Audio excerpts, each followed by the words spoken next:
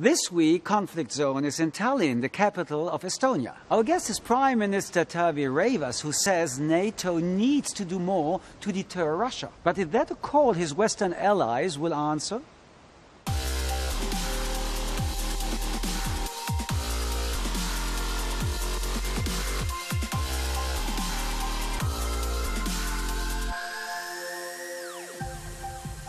Taavi Rõivas, welcome to Conflict Zone. The Brexit vote is being viewed as a disaster for the European Union. To what extent is it a disaster for your country? Well, as all others, we are also, of course, disappointed by this decision, but we definitely accept it as it is. There is no other choice. It has been a democratic choice by the British people. And now, of course, we need to look for the future. What are the So let's talk about the steps? future. Let's talk about the future. Is the Brexit a threat to the very future of your country? Well, not more than any other EU country, but of course, if we look at the British role in EU, it has been significant, and it still is today significant. Of course, they are still members, but they have been.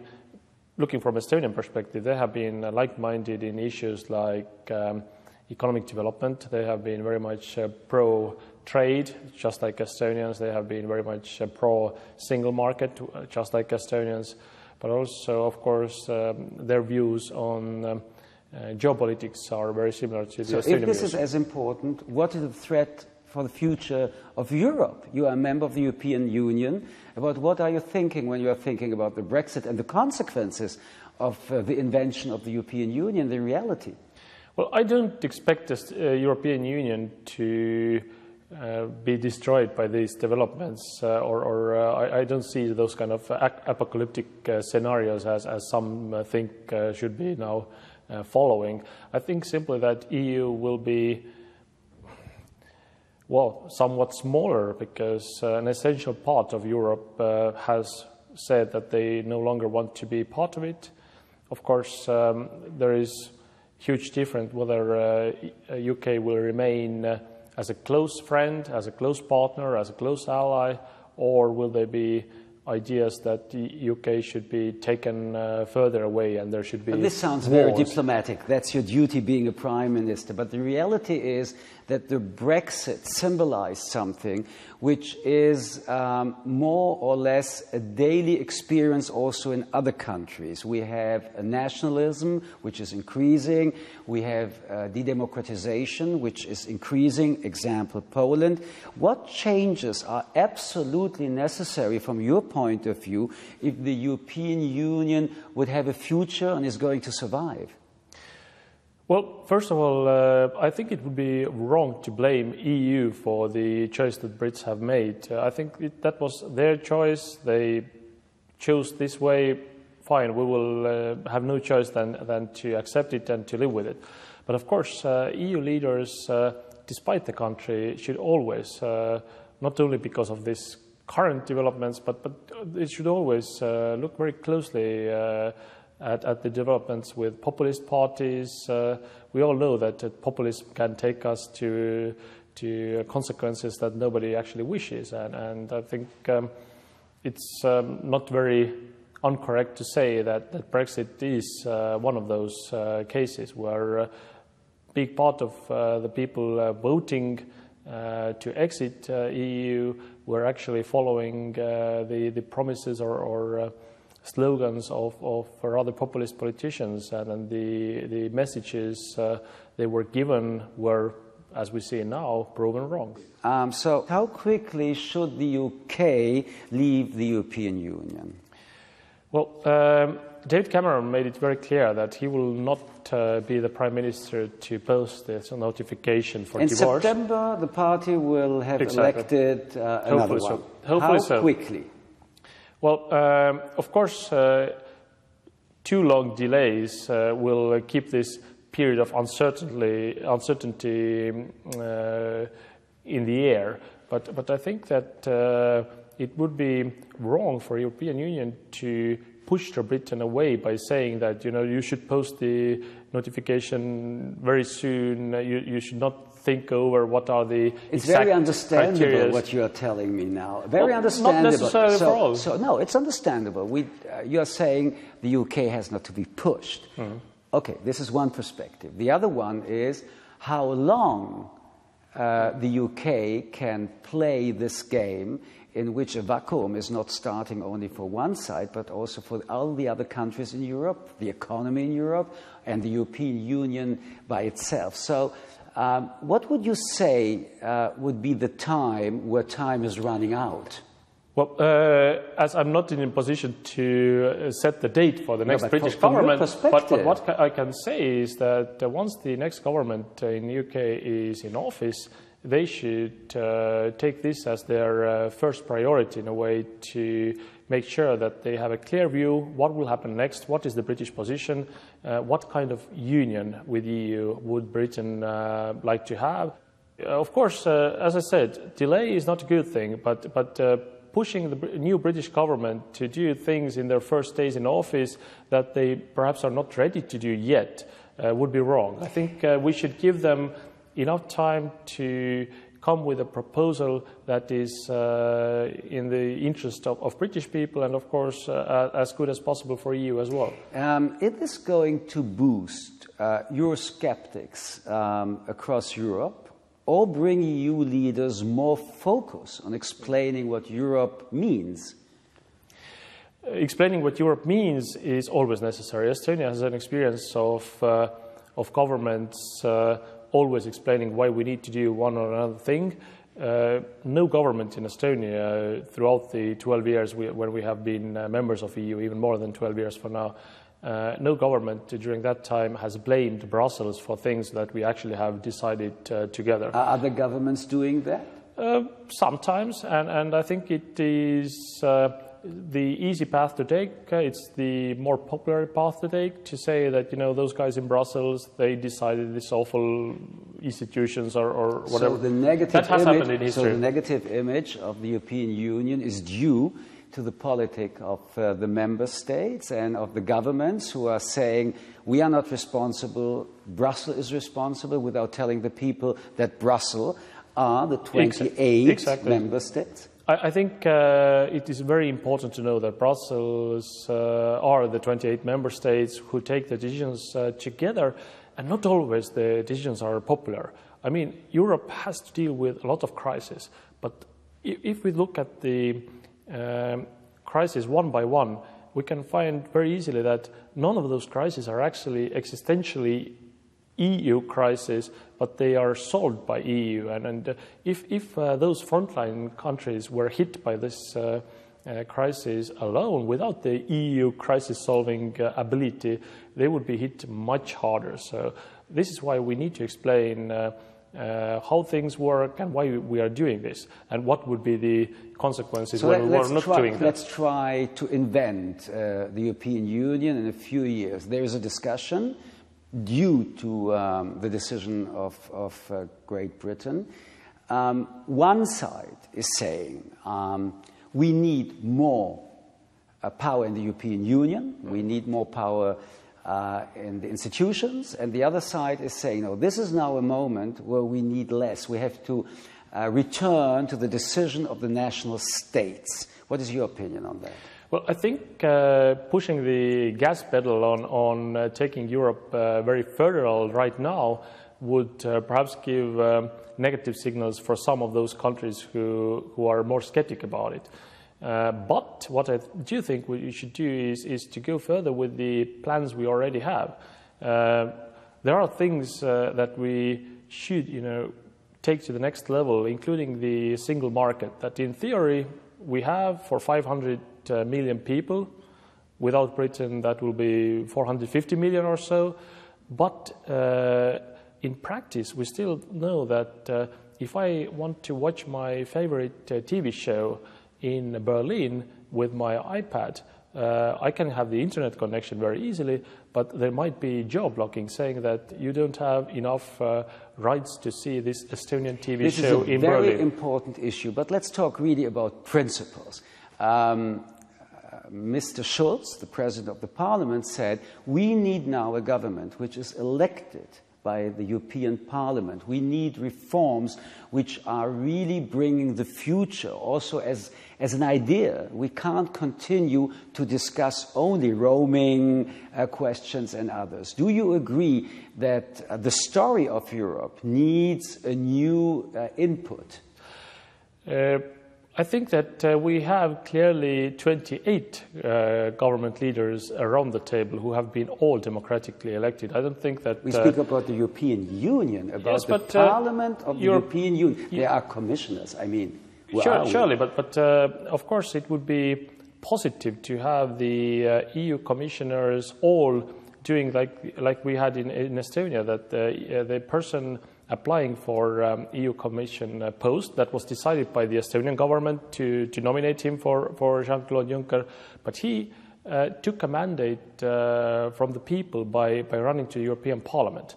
He got a very, very good result. If you are Prime Minister elected by your Parliament, the same idea should be also in Strasbourg and Brussels.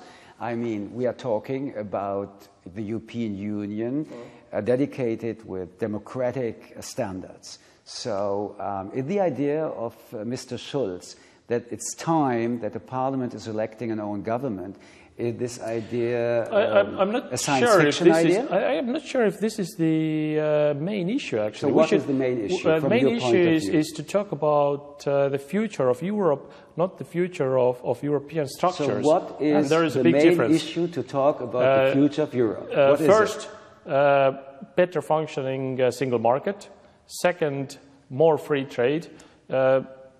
People in Munich still need to pay 10% tax, customs tax for their X-series BMWs. Or people living in Stuttgart need to pay 10% duty tax for their GLS or ML Mercedes. So how come this is in the interest of German people, or how is... May I ask you something? Listening to you, I feel that the European Union is principally an economic idea. I thought that in the 21st century, it's also a question of democracy, of values. So what's about that? Well, I have only mentioned two things, what we should take further. I think in terms of common values, also as a peace project, the EU has been a tremendous success. If we look at the unity of 28, if we look at the how often the leaders of EU countries discuss all kinds of matters, including security, which is not self-evident in today's Europe. We see one European country being recently, 2 years ago, partly occupied. We still see, we have seen, during this year, we have seen more than 200 casualties by Ukrainian forces. But these kind of things are not self-evident. Thus, the role of European Union as a security providing institution is also huge. Okay, so let's talk about this issue. Before the Brexit vote, Donald Tusk said to the EU's external enemies, will be opening champagne if Britain votes to leave. Do you think Vladimir Putin cracking the champagne? Well, I'm not certain of his drinking habits and how... Perhaps it was vodka, but you know what is the metaphor. Of course, but I think it's quite clear that 23rd of June referendum results were positively taken by those people who think that Europe should be fundamentally weak. Of course, that was a sad day for those who are true believers in European unity, and a good day for those who position themselves as our opponents or perhaps even enemies. So certainly there is some logic behind that thought that Tom just said. You mentioned it. Are you really worried about military aggression from the Russians, like in Ukraine? Well, in Ukraine, the military aggression is a reality. But are you worried, as a prime minister of your country, that this could happen to your country, that the Russians could attack you? would attack? Yeah, Estonia is a member of NATO, and you can't disunite the security situation of Estonia, Germany, UK, United States. So attacking any NATO countries would be attack against all, and this is, of course... I didn't ask that. I ask you if you, being the Prime Minister of Estonia, are you afraid that Russia could militarily intervene in your country? Is that a danger which is increasing? Well, I don't think that direct attack against NATO is likely in the very near future, and we have to keep sending credible messages that NATO is, in addition to the articles, in addition to the political commitments by the leaders of all NATO countries, also present in all of its territories. I tried it last time, promised. I'm asking you not about NATO. I'm asking you about your country. But my country is NATO. Your country is a member in NATO. And but this is NATO. But I would have asked this also the German Chancellor. Do you think that there is an increasing danger that Russia would attack this country? Well, what is very important to understand is that there is not my country without NATO. My country is every bit as NATO as Germany. My country is every bit as NATO as US. So attacking Estonia would be attacking Germany. That's according to Article 5, common commitment. We understood that and we talked about it. If you ask that whether Russia has military capabilities to do so, of course they have. They have lots of forces very close to the Estonian border. Vladimir Putin saying in Kultaranta in a press conference in front of Finnish president that they have taken their forces 1,500 kilometers from Finnish border, which is very close to Estonian border, is of course nonsense, because I calculated, I looked at the map, I did a very quick calculation. There is more than 350,000 Russian troops within the range of 1,500 kilometers from Finnish border. So, that's about this message. Yes, the NATO will meet this weekend in Warsaw. What are your expectations? My expectation is to send very clear message continuously that we will increase our deterrence level. That concretely, what does it mean? That means also, in addition to the decisions already taken in Wales, this means a presence in all of its territories. Just like, and this is not because we are preparing war. Do you want more permanent troops? We will have more troops in our region, that's for sure. But this is, again, to make a distinction, this is not because we are preparing for war. There are lots of allied presence in Germany. This is not because Germany is preparing for war, or there are lots Germany is not asking to increase the troops. Your country and other countries are asking. That means you have the impression that the danger is getting higher. Well, I simply think that it's time to fully understand that all NATO member states need allied presence, not only Germany, not only Italy, not only Belgium. I'm not asking presence at the level of what the presence is in many of the Western countries, but we think that the presence should be in all territories. This is the most credible message we can send to say that NATO is united, NATO is together, and you cannot disunite one country's security from others. Because let's take seriously and not with symbols about the question. The Very High Readiness Joint Task Force, which is only made up of 5,000 NATO troops, would have taken 7 days to get here. In 60 hours, the Russians are here. But 7 days adds up to 160 hours. That means 5,000 troops reach Estonia 4.5 days too late. How could that be sufficient to defend you against the Russians? Well, first of all, the estimation how fast Russian troops can move was yours, not mine. But 120 hours. But it's still your estimation, but I have good news. Estonia has troops as well. Estonia is one of the 4 or 5 countries that actually contributes more than 2% to national defense. We have capable forces. We are ready to stand against any enemy.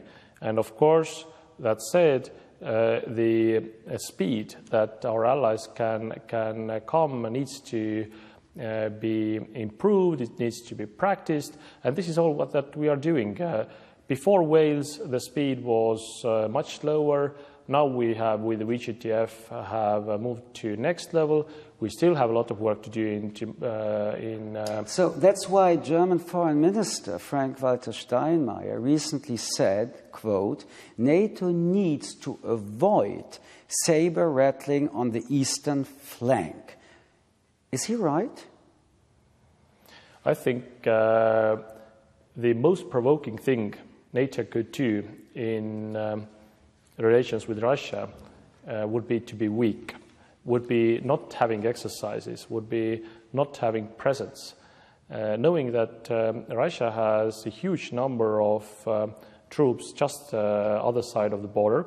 If you really know how Vladimir Putin thinks, the biggest provocation for him would be seeing that you are weak. And NATO is not weak.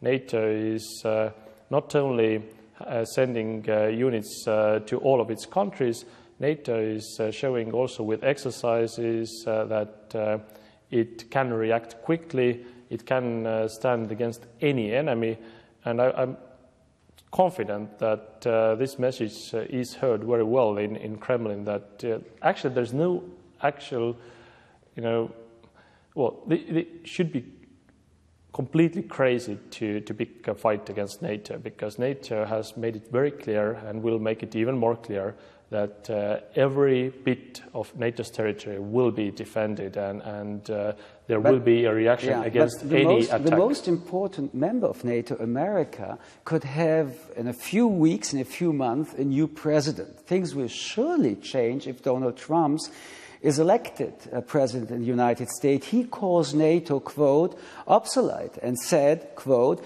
maybe NATO will dissolve, and that's okay. Not the worst thing in the world. Are you worried about Trump perhaps being once a president? I'm confident that people in the US will make a smart decision. They will have a good president, and US role in European security is critical not only for Estonia, but it's critical also for Germany, UK, France, all of us, and has been already for more than 70 years. So in this respect, doesn't mean anything. More than 70 years, Great Britain felt, being Europe, was for more than 50 years a member of the European Union. Things are changing. Well, glad to say that UK will remain to be a member of NATO, and a very important member of NATO. But of course, the US role, whoever will be the president, the US role will remain very, very important in European security. But of course, that's also important that European countries stick to our common commitment to keep our military expenditure at the agreed level. But even that was paid. Nobody really fulfilled the 2% of GDP. The money which is necessary is not still there. So how can you rely to an organization that does not even fulfill their own financial commitment to really bring security to a country like Estonia? 2015 was the first year after many where we saw clear increase in defense expenditure in NATO, including many of the European allies. Well, first of all, there are at least 5 countries in NATO who contribute more than 2%, Estonia including. Estonian GDP, or this expenditure, will be 2.16% this year. I'm very glad that Angela Merkel, but also Ursula von der Leyen, have been very clear on saying that Germany has to increase their military expenditure. Latvians and Lithuanians are growing there, and so on. May I ask you something? Very shortly, do you believe that Vladimir Putin is a danger for the peace in this world? Well, that's a question you should ask Ukrainians. You could get a very clear answer. When I will be in the Ukraine, I would ask them, I was talking with you. By that, do you think I yes made or it no? very clear Yes, that, make it clear. That leader of a country who thinks that he can change borders of sovereign countries by force has done so in Ukraine, has done so in Georgia.